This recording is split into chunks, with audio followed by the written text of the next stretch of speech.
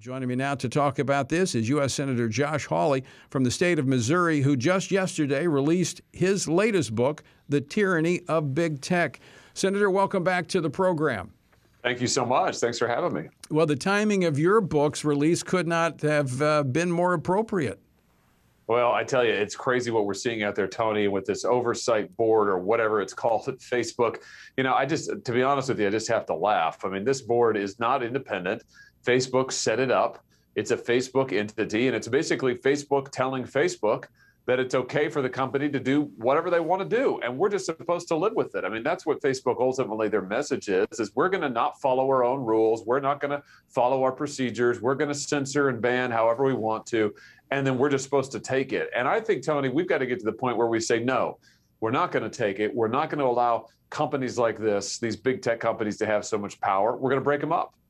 Well, Senator, you're not new to this fight. In fact, I think the first time I had you on this program, you were the Attorney General of Missouri, in which you were taking on big tech for all of the information that they were collecting from the users, and doing so for purposes that didn't benefit the users.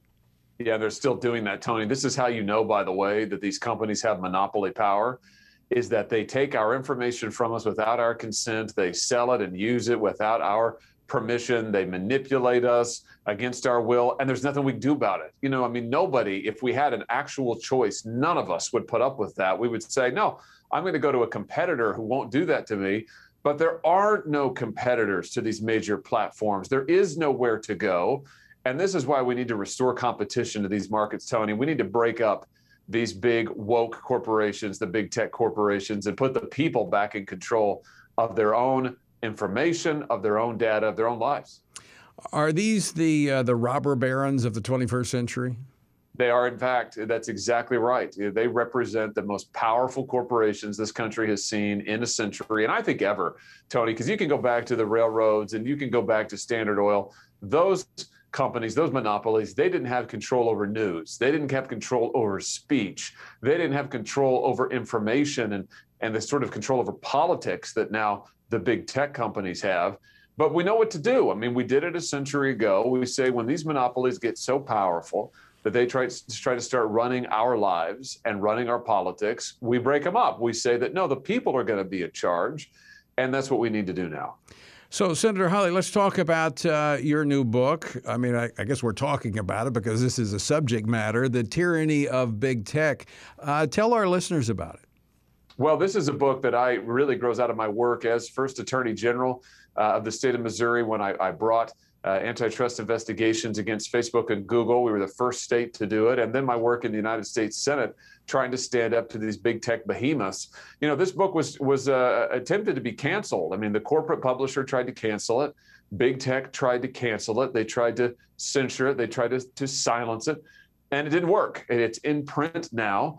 And it really is. I write in the book, this is the book the corporate monopolies didn't want you to read. That is absolutely true. But guess what? They failed. And so now Americans can get it. They can read for themselves. And we can talk about the things that we need to do to put power back in the hands of normal, everyday working Americans. And I really think that begins with breaking up these monopolies, taking away their special giveaways from government, and helping families reclaim their lives.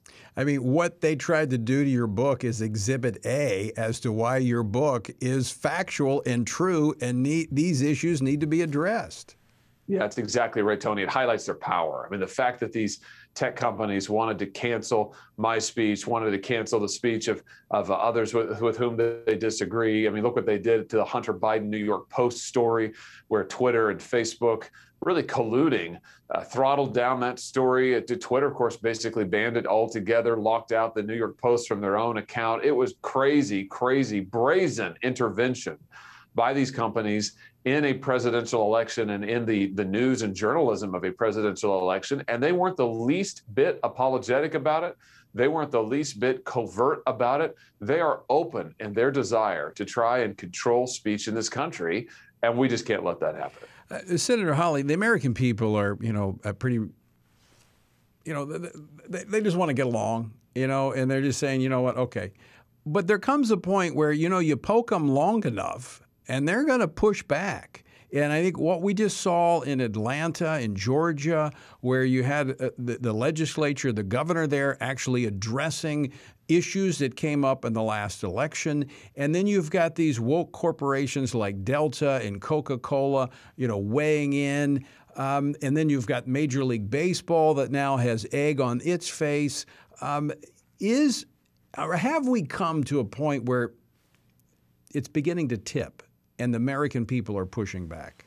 Well, I think the American people certainly are pushing back, and I hope that Washington will listen. I mean, what we see, I think, are Americans all over the country saying, listen, we're not going to be dictated to by these monopoly corporations, by these woke capitalists, especially these guys who benefit from slave labor abroad, exploited labor abroad. That is so many of these companies who've shipped our jobs overseas, who are happy to make a quick buck using forced labor. And then they want to turn around and tell Americans that they're bigoted and backwards and the whole 9 yards. And I think people are tired of it. They're saying, no. I'm not going to stand for it. Americans ought to be in control of their government, not corporations.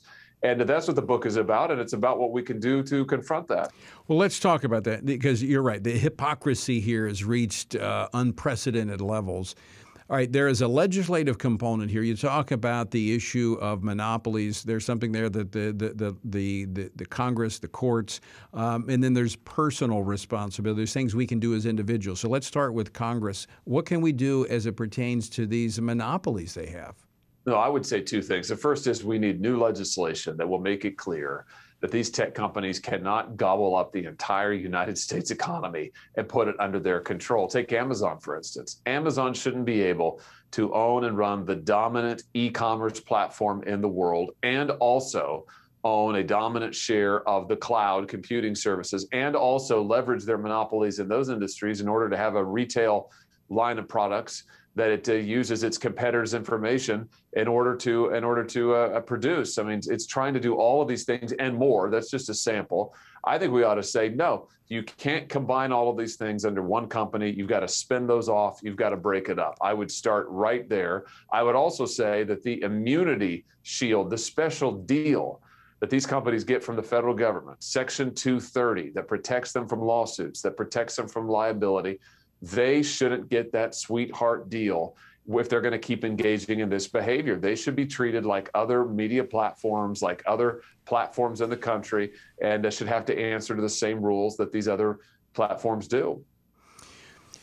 When you look at these issues of the Congress acting, is there bipartisan support for congressional action?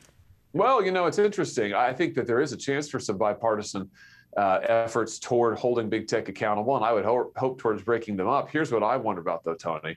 I think that our friends on the left have really sort of fallen in love with big tech's power. I think they like their monopoly power over speech, especially. And the Democrats now want to regulate these companies into censoring even more speech. If you listen to the Democrats in the Senate, at least, what you can hear from them is pushing these companies to do more regulation, to crack down on more speech, to censor more conservatives. I think that's exactly the wrong direction. We don't need to be increasing the power of these companies, and we certainly don't need to be putting big government and big business together. We need to be breaking up this power so we can have real competition. Senator, very quickly, 30 seconds left. Besides going out and buying a copy of The Tyranny of Big Tech, what can the concerned citizen do to push back on big tech?